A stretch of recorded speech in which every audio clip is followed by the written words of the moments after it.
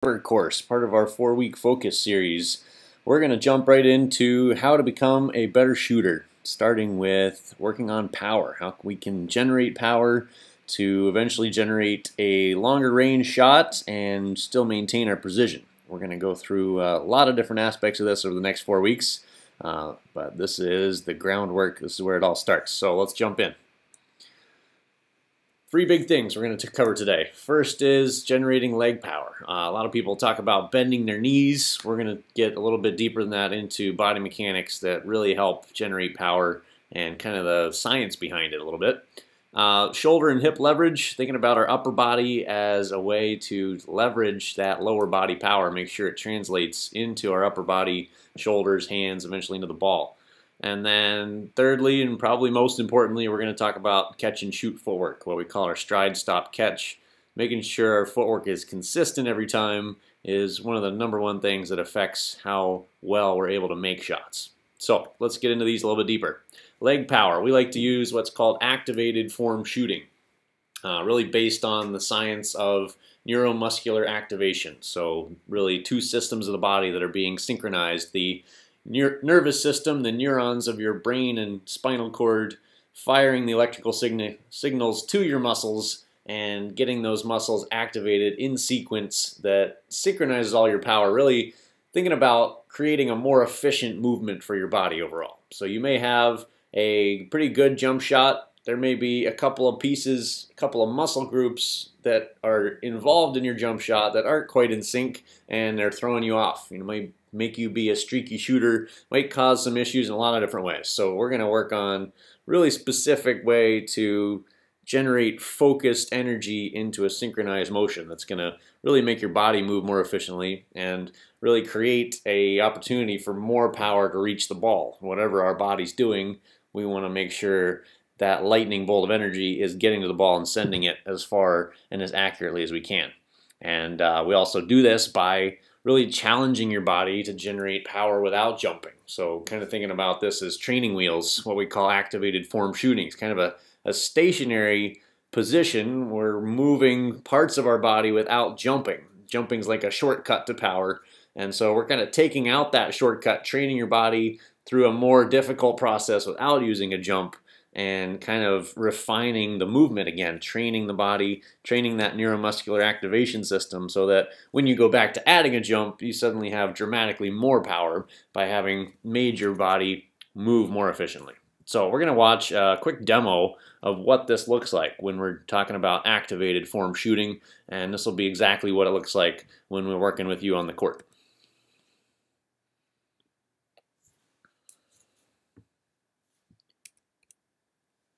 Into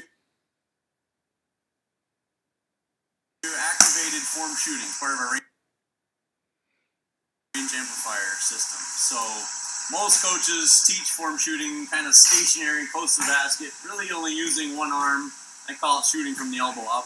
And I found over time it just doesn't translate well to shooting from deep range. So what we've evolved to is what we call activated form shooting by using our back leg and activating all of our lower body muscles up and through our shot. We're able to coordinate and connect both the arm motion, precision, and the leg motion that generates power so we can shoot from deep range with a lot of precision. So we've got 8 different focus points that we use to really develop this. One is starting like I am now with my right leg back, what we call our lunge position. 2 is starting with the ball at our chin. And then as we progress forward, we're focusing on shoulders over our toes, hips forward, finishing on our toes, and then eventually elbow to eyebrow and 2-finger follow through. So we like to talk about building this as a pyramid. We're going to start with our legs, focusing on the lunge position, and stepping to even toes as we push through. And as we progress with the player through the workout, and eventually over several weeks' time, we start to assemble all those pieces together until they can shoot from deep range with a very high accuracy. All right, today we're... So again, good just preview of what you're going to be doing on the court. It'll make a lot more sense when you're doing it in action yourself, and we'll be able to coach you through it. Let's talk about shoulder and hip leverage. You just saw there in the video, one of the things we talk about is trying to get our shoulders over our toes, trying to get all that power forward into our toes so that when we drive up, we've basically compressed the spring of our legs and our toes and our feet, and then we're exploding that spring upward as we go up into our shot motion. And one of the best analogies for this movement that I've found in the exercise world is what's called a kettlebell swing, where it's not like a squat where you're trying to actually get your back upright and your butt down and back. We're actually leaning forward, getting our weight into our toes, and then the real emphasis of the movement is focusing on your hip drive. Driving the hips forward is what generates the most power. You know, using the biggest muscles of your body in your quadriceps, your hamstrings, your glutes, and driving those hips forward. So two of the biggest focus points we're going to have during our activated form shooting sequence is first getting shoulders over toes and then driving the hips forward as we go up. And those two motions are what we call creating and then using leverage, right? Think about the bar of your body from your shoulders to your hips. The more you can lean that forward to start, the more space you have for your hips to drive forward from that position. So that's a great way to generate power. And again, doing that without jumping allows your body to really optimize that movement. So I'm going to show a quick video, actually a YouTube trainer of doing a kettlebell swing, so you can get an idea what that looks like. Yo, BJ Dworth Men's Health, and today, lucky you, I'm going to teach you how to swing your way into the best shape of your life. Here's how to do the kettlebell swing the right way. In its fundamental performance, it is two shapes you move between.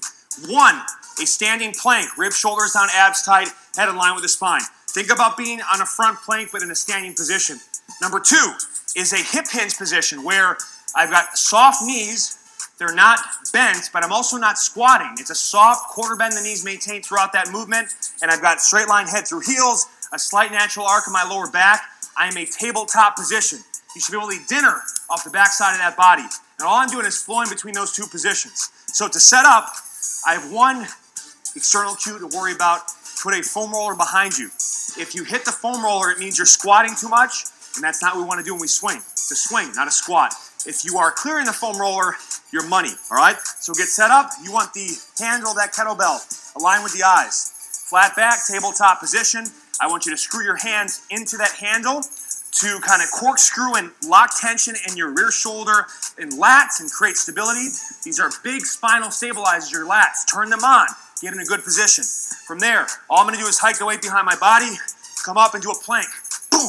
Exhale to the top. So if you look at where he is here, this is what we'd call shoulder over toe position. This is what we're looking at to do when we catch a pass. We're going to be leaning into it low and aggressive.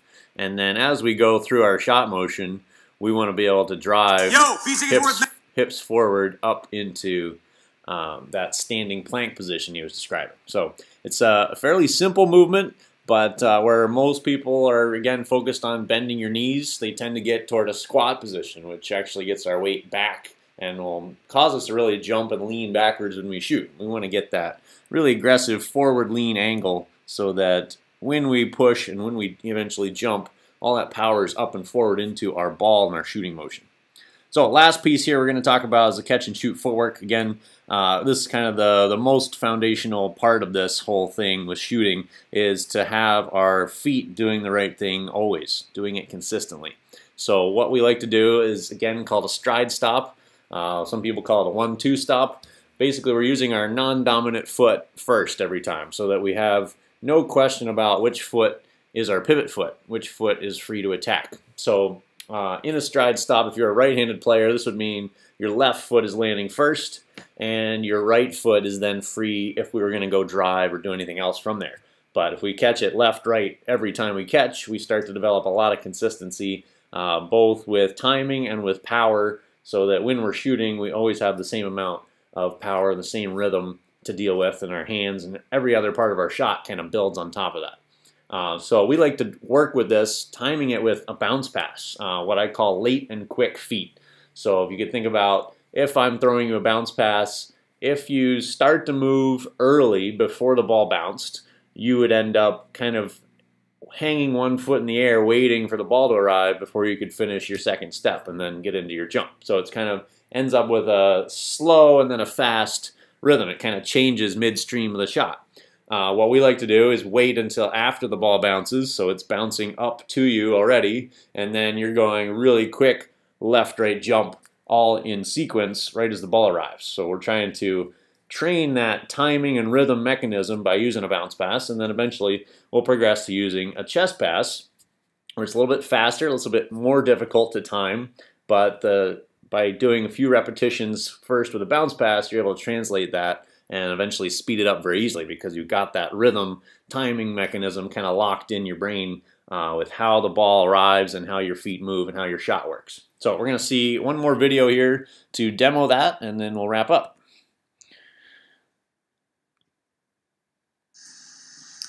All right, we are taking a look at our stride stop shooting footwork, breaking down how we want to catch a pass every time to be ready to shoot, be ready to attack right or left, making sure that we are balanced and ready to shoot, as well as leaning forward to generate power when we're shooting, and leaning forward aggressively so that we can take advantage of any defense that is overplaying a shot and be able to drive by them.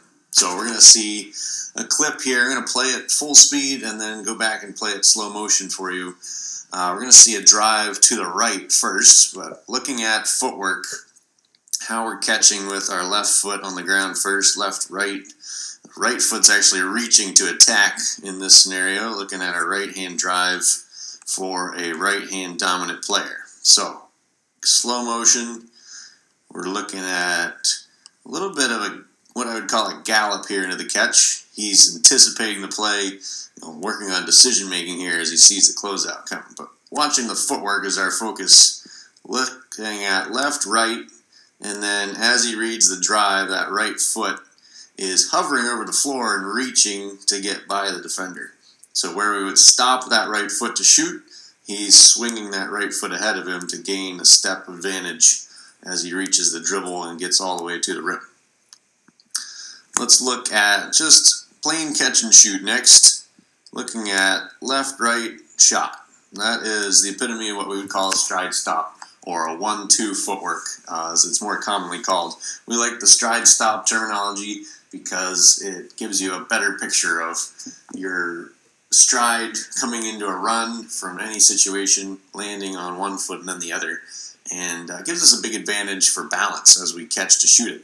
So let's go back and see slow-mo again here. We're trying to get that timing of a bounce pass as we're training this. We're using the bounce as our signal. So we're patient, what we call late and quick. We're waiting for the bounce to hit the floor and then fire the feet quickly to meet the ball as it's bouncing up. So we get a left and then a right. Again, this is for a right-hand dominant shooter. And then he's up into the shot. Really good example of balance here, high follow through, all the pieces we want to see with shooting. But again, our focus here is that footwork, trying to get that left, right, really quick timing as we meet the pass after a bounce. We're going to see one more here with a drive to the left. Again, coming from the same catch, we're trying to get consistent footwork on that and make sure that we're always ready to shoot when we catch. And to our defender, it looks identical. They don't know what's coming next. We are a shooter in their mind based on how we're catching this. So we've got a left, right, and now the closeout is up high, so he's reading it to drive. Footwork was the same on the catch, and now this right foot is reaching to go with a dribble. Right, so it's left hand with right foot when attacking to the left, and he gets his 3 big strides to get all the way to the rim and finish. So we're going to spend a lot of time breaking this down on the court for you, but I wanted to give you a quick visual what it looks like to catch and shoot, catch and drive, both right and left, making sure our footwork's always the same, and again, really keying in on that timing, getting that late and quick, using a bounce pass as we get spun up with this and get comfortable with it, and then we eventually advance to a little quicker chest pass as we get more comfortable with that timing.